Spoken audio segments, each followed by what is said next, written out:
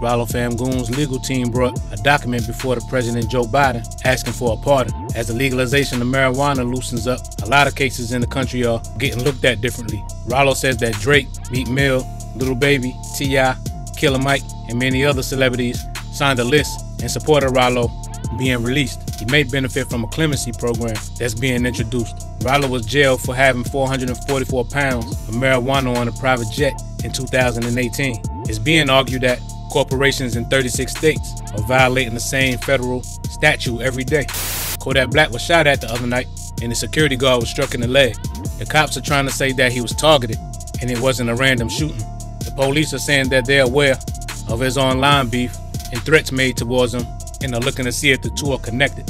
This stems from an incident between him and Southside after Kodak made a song geared towards the city girl's Young Miami, which is Southside's girlfriend. And now Southside is the target of an investigation.